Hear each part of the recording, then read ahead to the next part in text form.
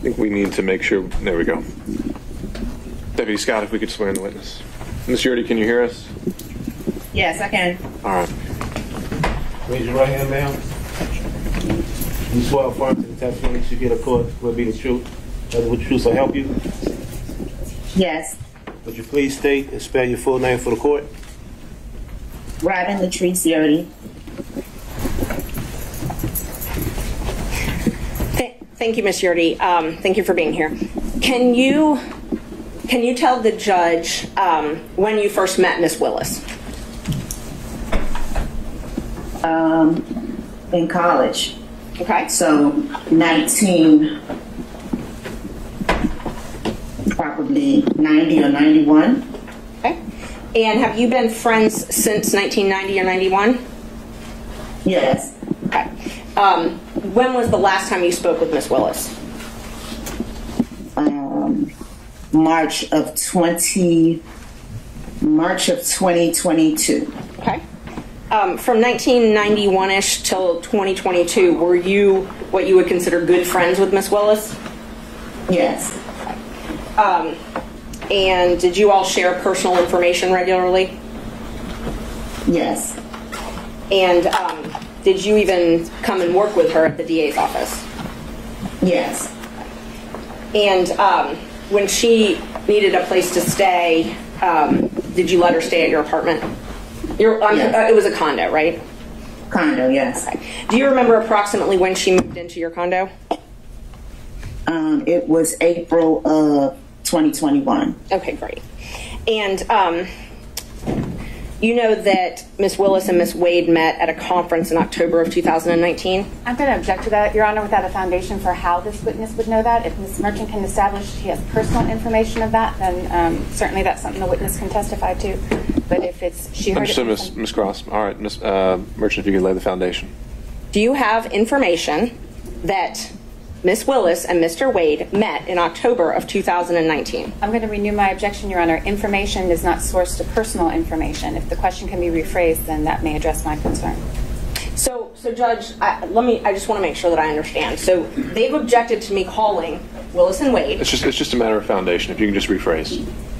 Do you have knowledge of when Willis and Wade met? I'm going to object again. Personal knowledge. Overruled. Thank you. Do you have personal knowledge of when Willis and Wade met? Yes.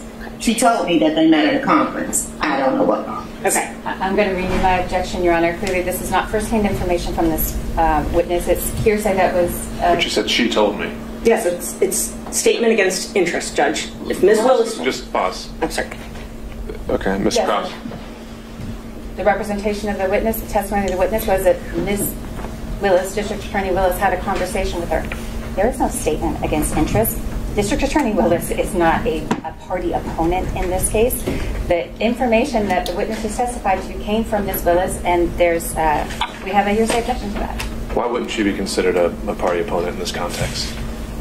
She is a representative of the state, Your Honor. This isn't private litigation or civil litigation. Obviously, the court's aware this is.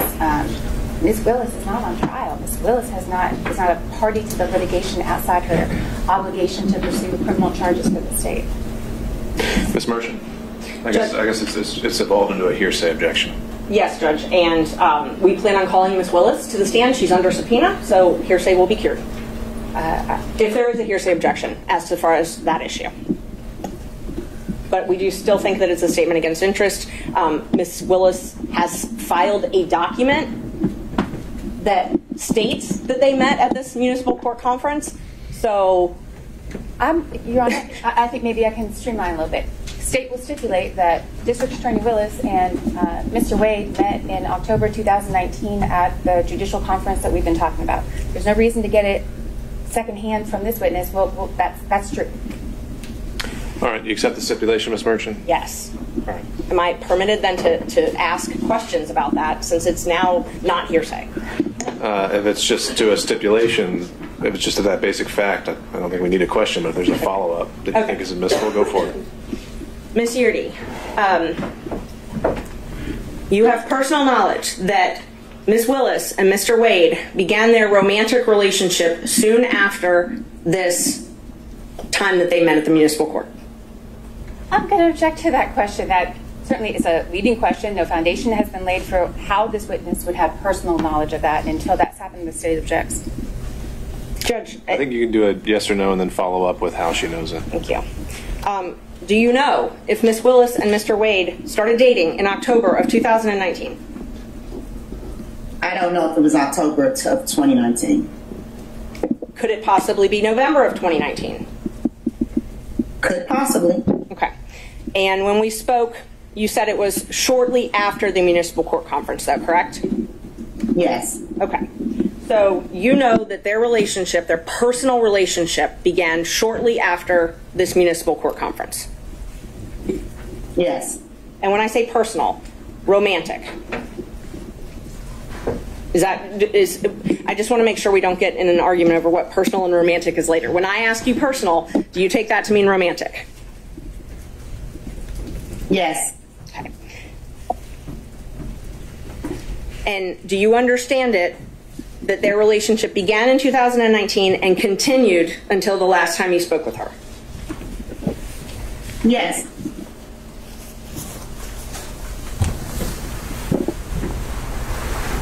And you were essentially her best friend during this time, right? Not best friend. Good friend. Good friend. Okay, close friend. And so would you frequently socialize with her? Yes. And you saw her at work every day? Yes. So you had a chance to see them interact together on a personal level? Yes. And so from everything that you saw, heard, witnessed, it's your understanding that they were in a romantic relationship beginning in 2019? Yes. And when you left the DA, oh, I'm sorry, let me ask you. You said that Ms. Willis came to live with you in April of 2021. I'm sorry, April 1st, 2020 or 2021? She didn't live. I never lived with her. Okay, I'm sorry. She took over your lease in April 1st, 2020, correct? No, 2021. Okay, I had it both ways, so I'm glad you clarified. So when she took over your lease in April 1st, 2021, it's your understanding she moved out of the house that she was sharing with her father and started staying at the condo? Yes. And is it your understanding that that's because she needed to have her own space? Yes. Away from her father? Yes. Okay. When you left the DA's office, was it, were you fired? No, I resigned. You resigned, okay. Just one moment, Joe.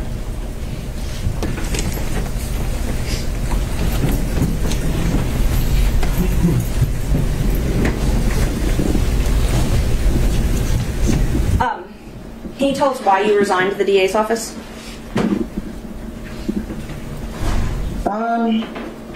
The number of things that was happening. A number of things that were happening, is that what you said, ma'am? Yes. Okay. What was happening that caused you to resign?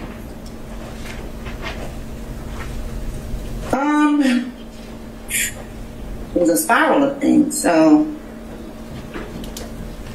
I guess the last straw is I was put in a department that I knew had no knowledge about.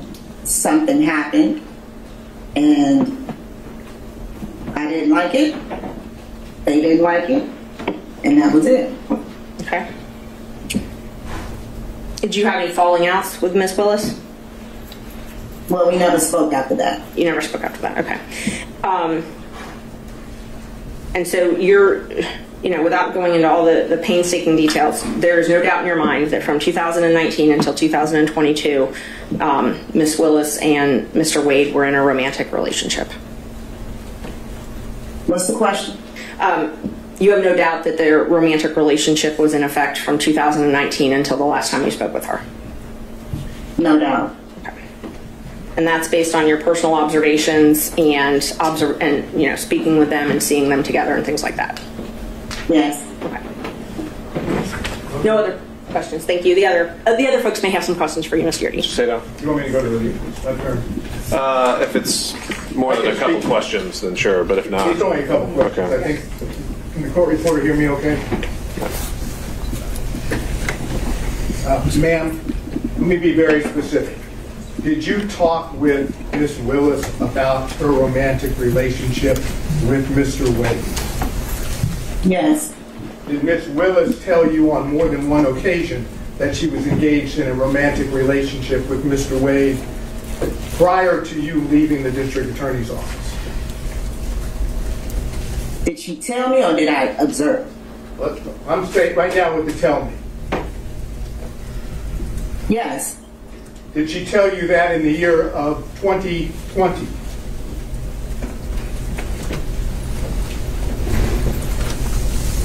Yes. In the year of 2021? Yes. Are you certain that Miss Willis told you about the romantic relationship with Mr. Wade prior to November 1st of 2021? Yes. Now, did you also have observations of Mr. Wade and Miss Willis together prior to November 1st of 2021? Yes. And are those observations, were those in a social setting?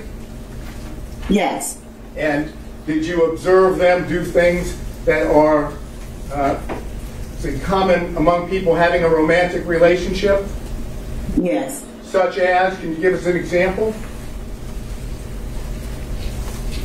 Hugging, kissing, just affection.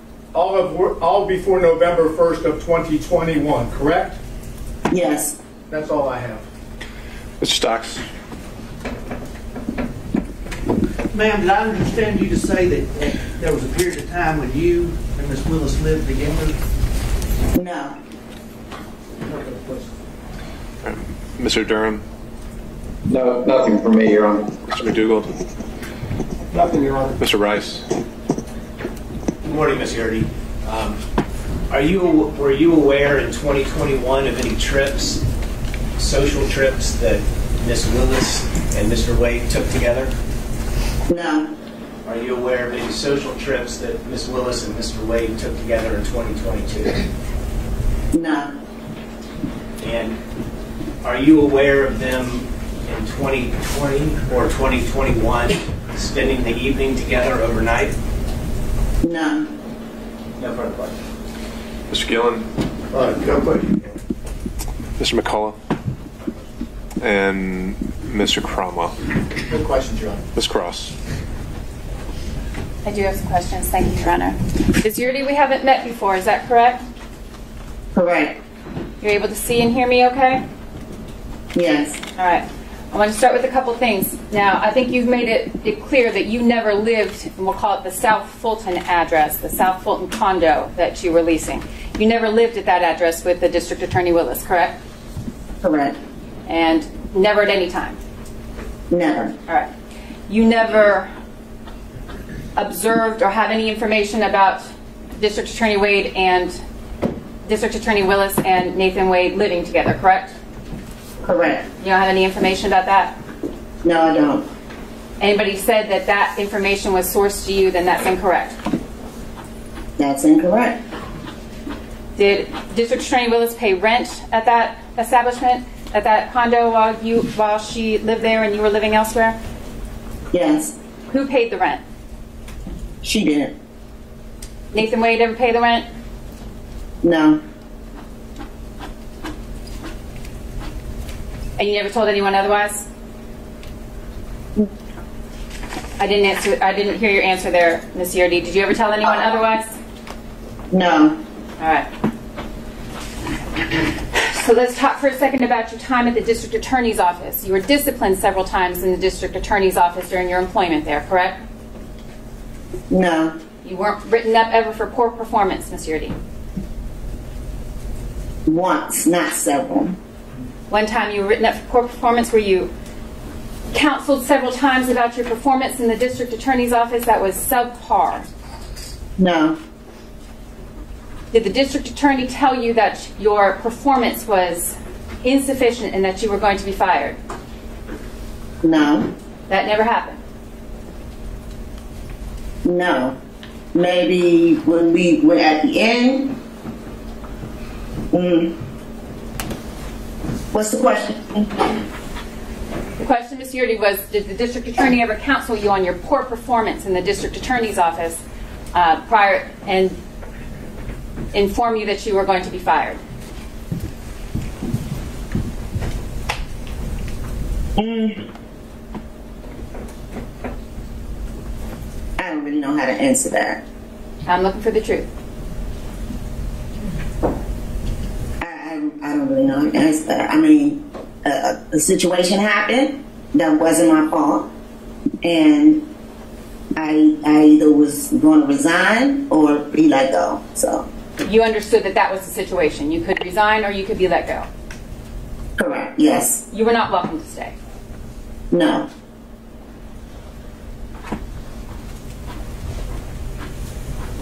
And the conversation where you were informed that you could resign or you could be fired, that conversation was not the first conversation you had with the district attorney about your poor performance in the office, correct? Well, it was kind of a spiral, but no. Yeah, it was.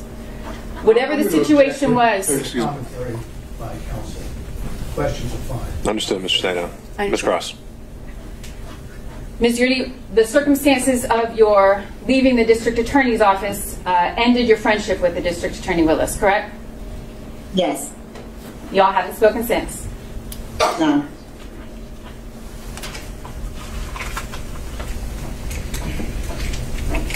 All right, I want to talk about the representations that you made here this morning, Ms. Yeartie, about any relationship between District Attorney Willis and Mr. Wade.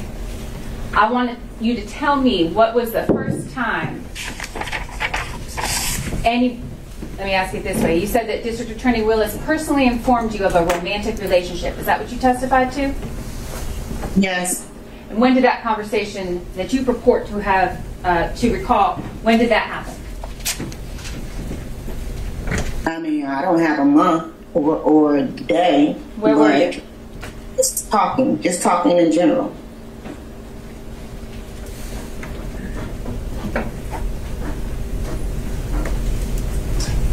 Your Honor, we'd like to keep this witness under subpoena, but that's all the questions I have right now. All right, thank you, Ms. Cross. I have to redirect, I'm sorry. All right, on those points only. Yes, just those points. The state asked you a lot about when you were let go, when you resigned. Did something happen as far as purchasing that you didn't feel comfortable with, purchasing things through the county for Ms. Willis that caused you to not be comfortable working there anymore?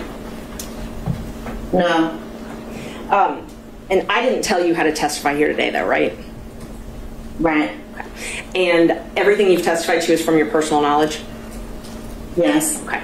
And you've told the truth here today? Yes. Okay. Judge, I believe she's only under my subpoena, and I'm fine releasing her from that subpoena. Well, not yet. Oh, I'm sorry. By show of hands from other counsel, starting with Mr. Stato. Your Honor, I believe the door's been opened now to ask this particular witness about statements that Ms. Willis made to her. She brought it up on cross-examination on a couple of occasions. Did Ms. Willis say this or inform you of that? So I'd like to now ask her questions directly about what Ms. Willis told her about her romantic relationship. I think we'll take those one at a time, question by question, and we can address those to see. I don't know about a complete opening of the door. We'll see where we go. The first time that you spoke to Ms. Willis about her relationship, romantic relationship with Mr. Wade, do you happen to remember what Ms. Willis said? In essence, not word for word, but in essence what she said. No.